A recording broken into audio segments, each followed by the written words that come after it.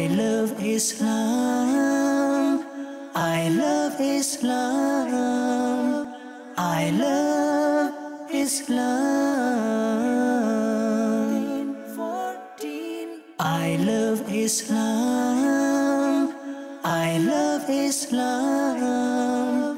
I love Islam. Alhamdulillahi Rabbil Alameen. Wassalatu wassalamu ala Sayyidil Mursaleen. Amma ba'd. Fa'a'udhu billahi minash shaitanir rajeem. Bismillahir Rahmanir Rahim. As-salatu wassalamu alayka ya Rasulallah. As-salatu wassalamu alayka ya Rasulullah. Wa ala alika wa ashabika ya Habiballah. Wa ala alika wa ashabika ya Habiballah. As-salatu wassalamu alayka ya Nabiyallah. As-salatu wassalamu alayka ya Nabiyallah. Wa ala alika wa ashabika ya Nurallah. Wa ala alika wa ashabika ya Nurallah. Welcome back to our program, I Love Islam, and it's your favorite uncle back on screen again, Alhamdulillah Azza wa Jal. So wherever you are, in the UK, in America, in Canada, in South Africa, even if you're in Europe, in the Arab nations, in Asia, or even if you are watching from us from the moon or the planet Pluto, welcome to our program, I Love Islam. Inshallah Azza wa Jal, we've got a very beautiful lineup today, and we've also got a guest in the studio, and he's going to be reading a naat, mashallah azza wa jal. It is none other than Ubaid Raza. Assalamu alaikum. Wa alaikum assalam. How are you? You okay? Mashallah azza wa jal. Ubaid's going to be reading a kalam for us as well. So the first thing is, we're going to have the quiz of the day. I love Islam. I love Islam. I love Islam. 14. MashaAllah, there is the quiz of the day. It is slightly, I'm not going to say it's very hard, because I don't want to be giving a very hard question to my nephews and nieces, do I now? Yeah, so the question is slightly hard, but it's slightly easy as well. You get it? Like, it's hard, but it's easy, but it's a bit hard. Yeah, it's one of them type ones, yeah. So the question is on the screen, you can see it there. What are the three types of Hajj? There are three Hajj, we call them the three types of Hajj.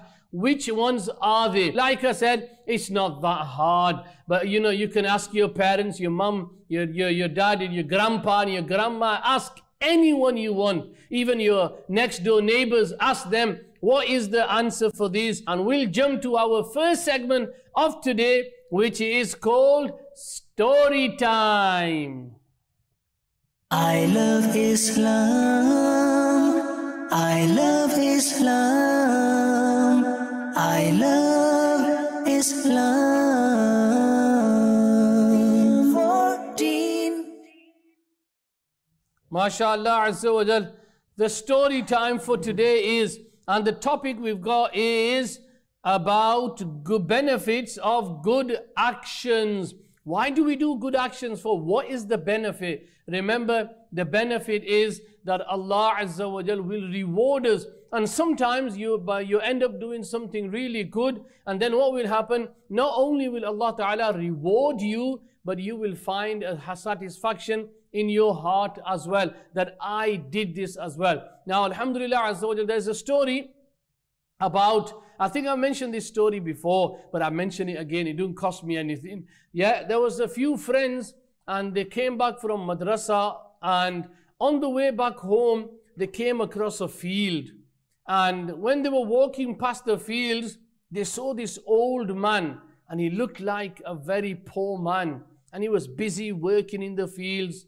And these kids, they thought, oh, guess what? Let's play a trick on him. And they started, talking amongst one each other. What kind of trick are we going to play on him? So one of them comes up with an idea. I know what? Let's play a trick, and we'll hide his shoes. Was that a good trick or a bad trick? Not very nice. It's not very nice, yeah. So that's brilliant. Yeah, you got it right. Correct.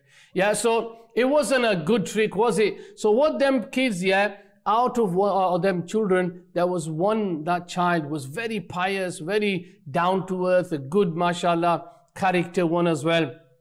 And he said to his friends, you know what guys, rather than playing a trick that will harm him or it will make him hurt his feeling, why not do something that will bring a smile to his face? And they said, oh yeah, so what are we going to do then? He goes, instead of hiding his shoe, I've got 2 coins in my pocket. What we'll do is we'll put 1 coin in each of the shoes, and then we'll see when he wears the shoe how his feeling will be when he finds this coin. And he says, I will give this coin to him because I want to help him. He looks like a very poor person. He's such a hard worker. We don't want to be causing any harm to him. We don't want to break his heart. So they all decided, yeah, that's a good one, that. So what they did was, all of them, they hid behind the bushes. And that boy, he went and he took that coin and he put in one shoe and then he put the other one in the other shoe. And they all hid behind the bushes. Now this old man, he was sweating, he came and it looked like he was a very, very poor person. So he came, he saw his shoes, and as he was about to put his right shoe in first, he read Bismillah ar-Rahman ar-Rahim. He put his right foot inside. Why did he put his right foot inside first? Because that is the Sunnah. That we learned this last few weeks ago, didn't we? That if you put your right shoe first, that is the Sunnah of the Prophet sallallahu alaihi wasallam. So as he put his right foot inside first, he stopped because he could feel something under his foot. And as he was there, he goes, I can feel something. And he took his shoe, his foot out the shoe, and he saw a coin. And he says, Ya Allah, I thank you. My children were hungry. We haven't eaten a proper meal for so many days. With this money, I could buy food for my children. And he was so, thanking towards Allah Azza wa Jal. He was there crying. And then he put his left shoe in first. And then guess what? As soon as he put his left shoe on first, again, he felt something. He took his shoe out, his foot out, and he found another gold coin. And he started to cry and he says, Ya Allah, how can I thank you? My children have not had proper clothes to wear. Now, with this money, I can go and buy clothes for my children. So he was so happy. He was crying, making dua. And all of the friends that were hiding behind the bush, they were all crying as well. And when the old man left them, the old children, they said to each other, we've done a trick on him, but we've done a very good deed. Maybe Allah Ta'ala will reward us. Now, what is the reward for a good deed? It says that the scholars have mentioned that every good deed that a person does, Allah Azza wa Jal will reward that person. It depends when that good deed was done. It depends where that good deed is done. And it depends how that good deed was done as well. Now, there were 3 people. How many people were there? 3. Just checking you're not sleeping. Yeah, so there were 3 people and they were traveling. And they came across a very big cave. You know what a cave is?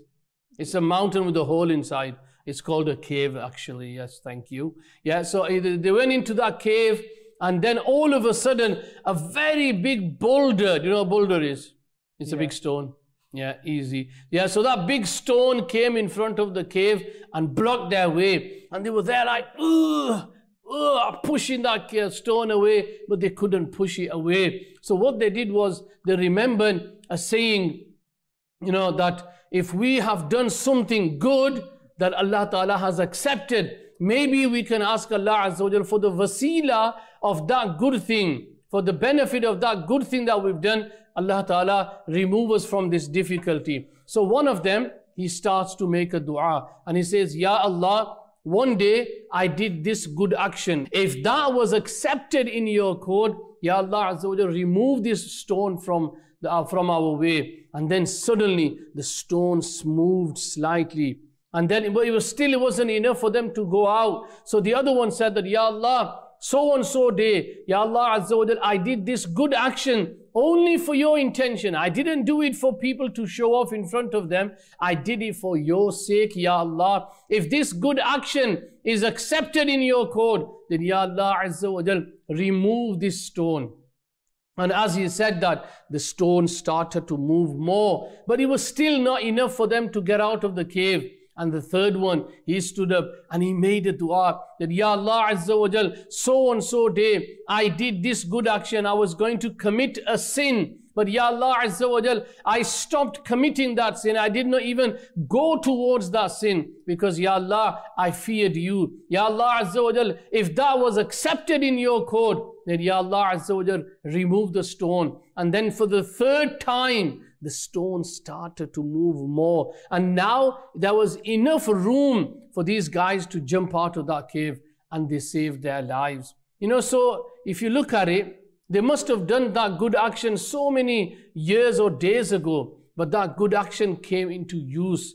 Remember, whenever we do something good, it is never ever wasted. One day that good deed will benefit us. Either it will benefit us in the dunya or it will benefit us in the hereafter. Inshallah Azza wa Jal. Let me just put my phone on my stand because I have a few messages that are waiting.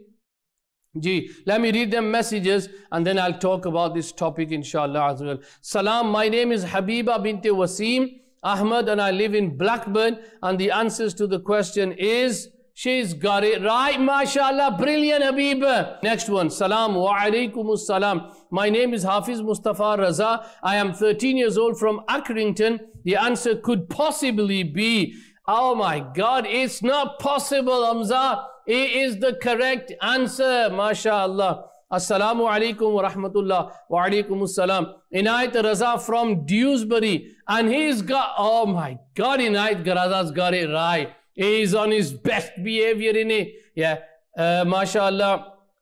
We've got another message, but he only gives us the answer, but we don't know who that person is. Maybe it might be a jinn. Doesn't always have to be humans watching your favorite uncle's program. Jinns watch it as well. Salam wa alaikum salam. My name is Abdullah Arshad and today's answer is brilliant. Oh, everyone's got it. I don't think we need to give a clue, do we now? Yeah, Ali from Dewsbury, she's got it right as well, mashallah azza wa jal. Assalamu alaikum wa alaikum assalam. Uncle, my name is Abdul Ali. I am 12 years old and I am from Peterborough, and today's answer is mashallah, brilliant.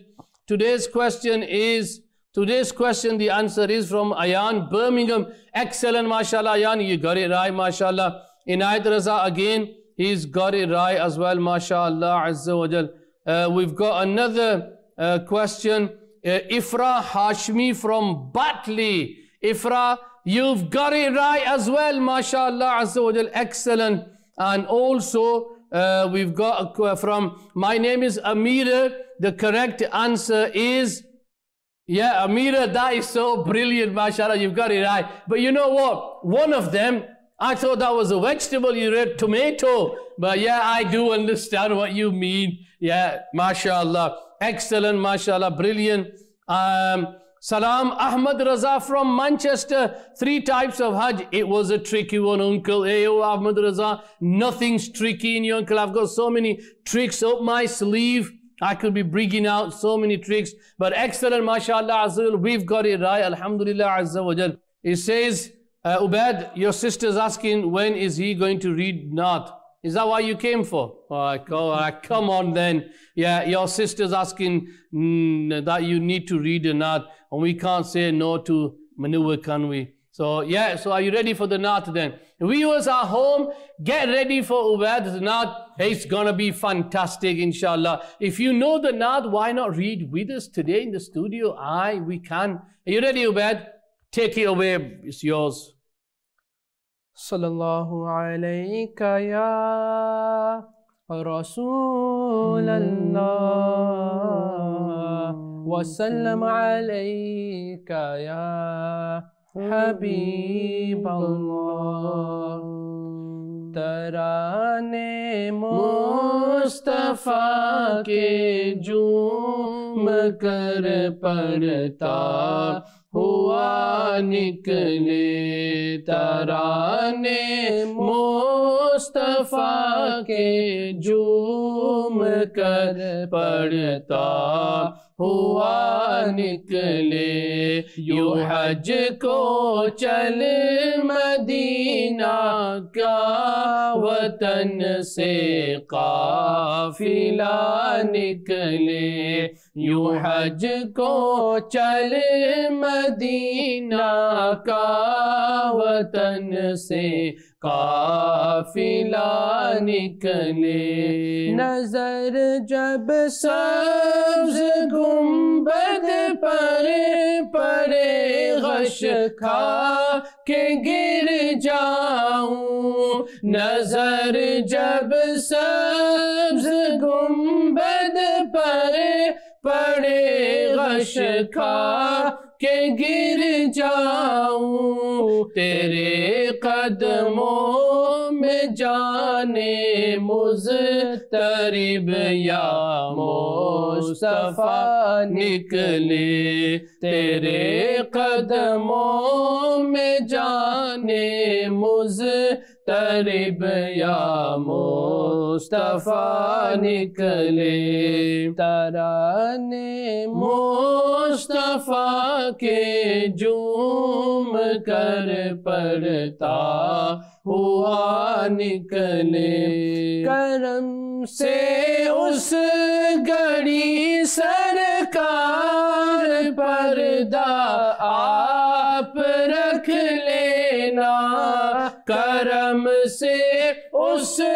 گھڑی سرکار پردہ آپ رکھ لینا، سرے محشر میرے عیبوں کا جس دم تذکرہ نکلے، سرے محشر میرے عیبوں کا جس دم تذکرہ نکلے، ترانے مصطفیٰ کے جھوم کر پڑھتا ہوا نکلے، اگرچہ دولت دنیا میری سب چھین لی جائے، اگرچہ دولت دنیا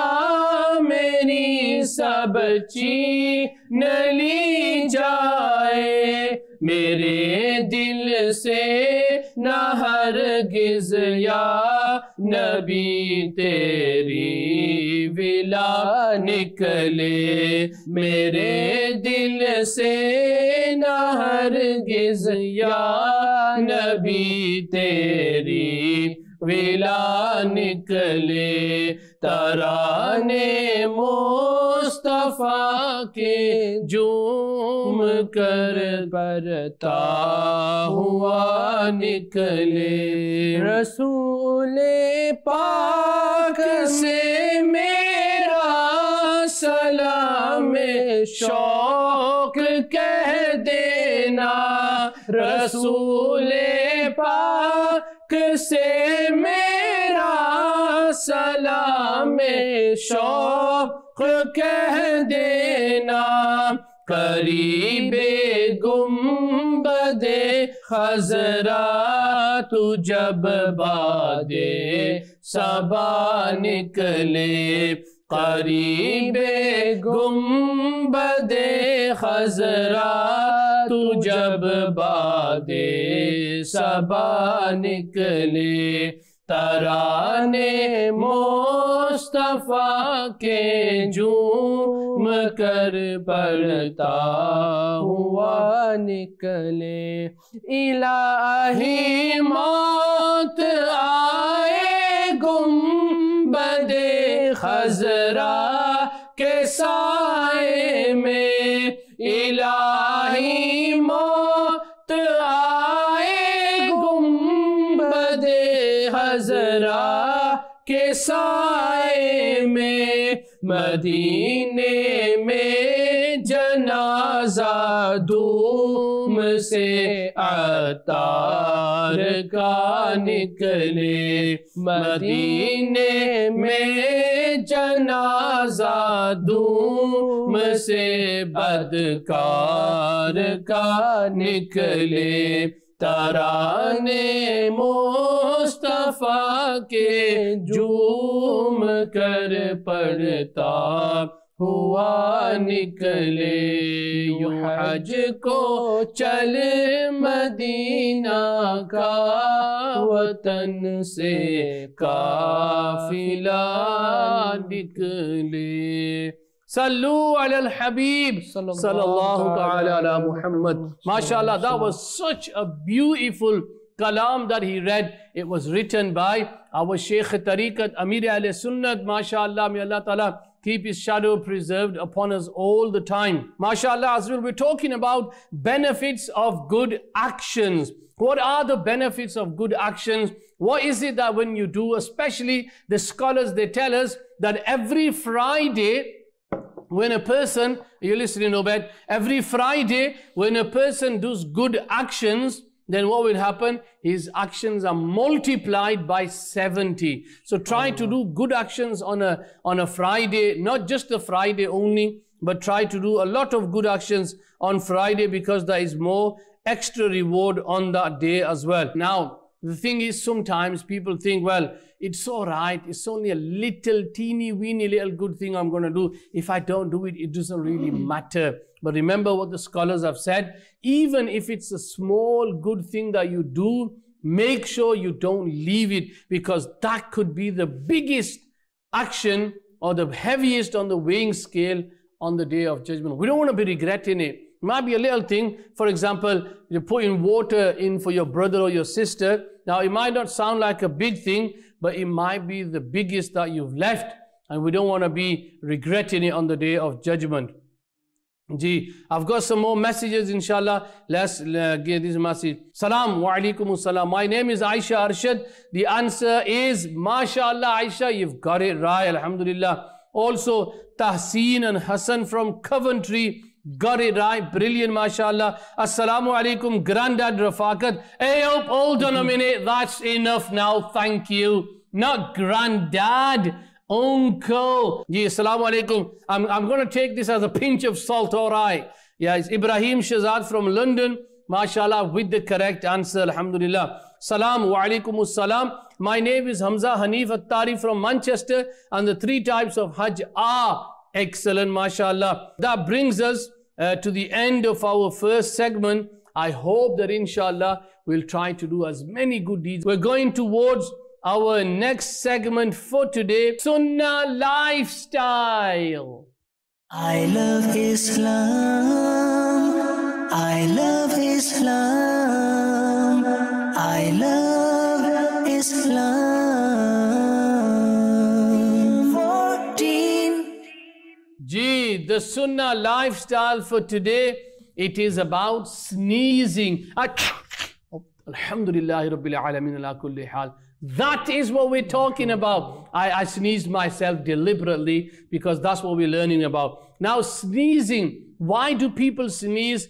Why is it that people sneeze? And what should they do when they do sneeze? One thing is, do not sneeze loudly. You know, some people sneeze, achoo, the whole world gets to know, hey, hope someone sneezed. Yeah? No, when we sneeze, we try to lower our tone. You can't stop the sneeze, because the sneezing is a natural amal and you're not supposed to be stopping the sneeze. And then also, when you sneeze, try to cover your mouth and lower your head. You know, especially when you're reading namaz, because I know when I was, well, you know what happened, yeah? We were reading Taraweeh once and I was reading the Quran. Yeah, I was reading the Quran flowingly. And this person right at the back, you know, well, behind me, he was sneezing. And he sneezed so hard, I forgot my sabak and I thought, oh my God, what's happening here, bro? You know, I forgot my sabak now. You know, so I had to go into ruku and I just had to look at the Quran and come back. That's how, you know, slow I am. But whenever you sneeze, always remember,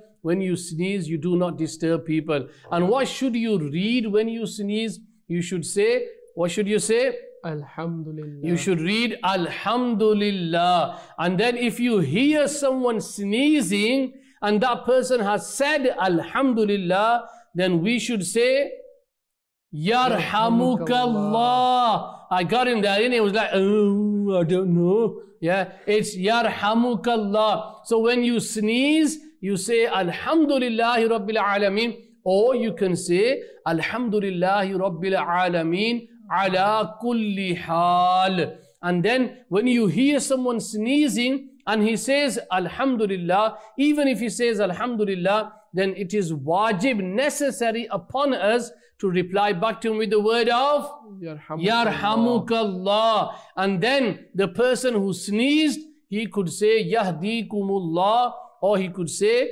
Yaghfirullahu lana walakum. But it doesn't have to say that.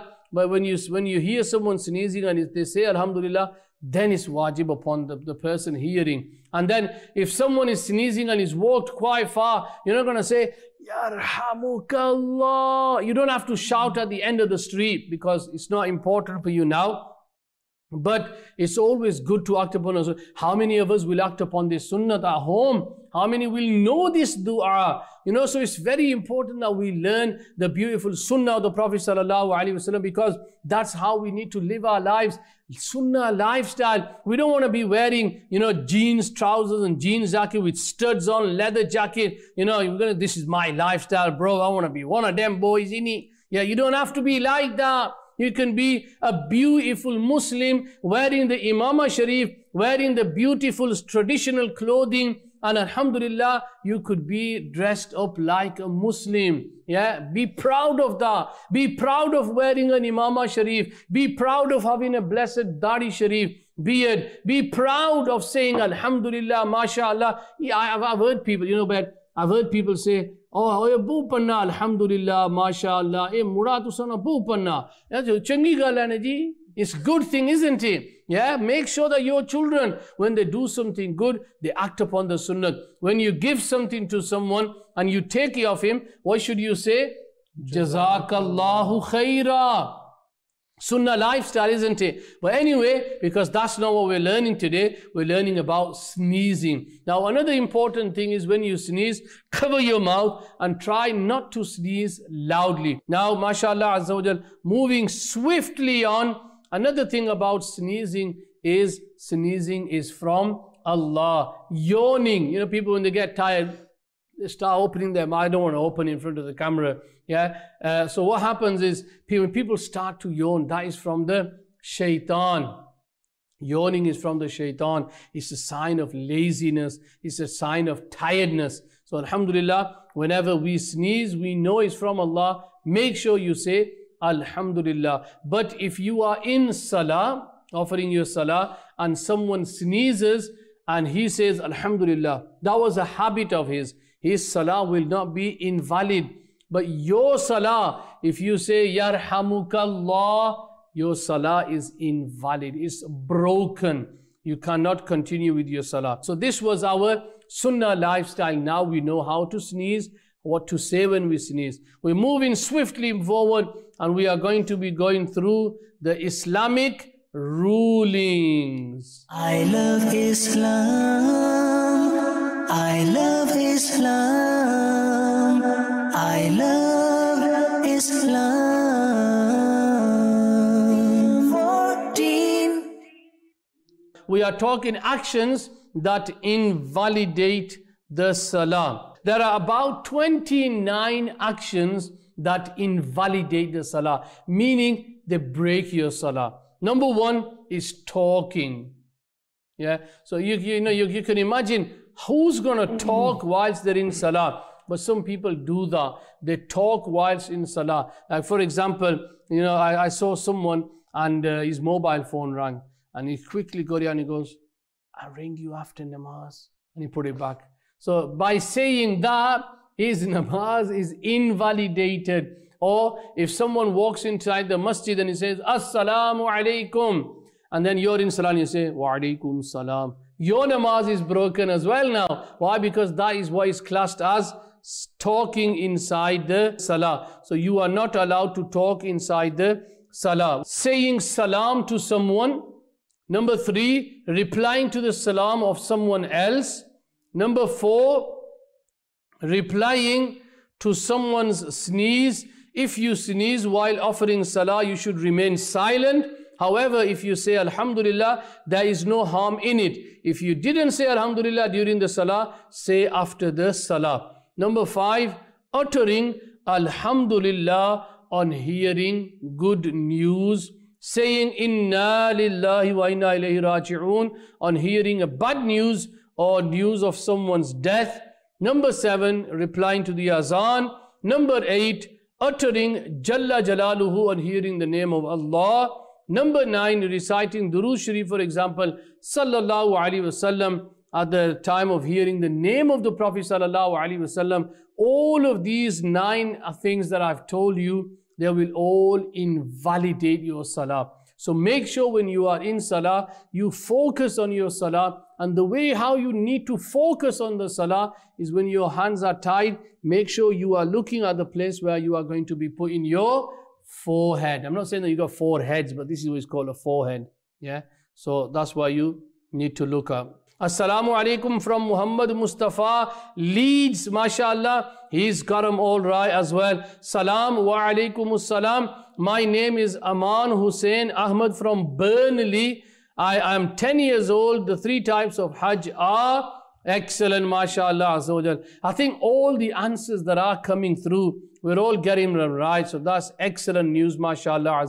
But that brings us to the end of our next segment. And we're going to go towards our last segment, which is called Islamic Manners. I love Islam.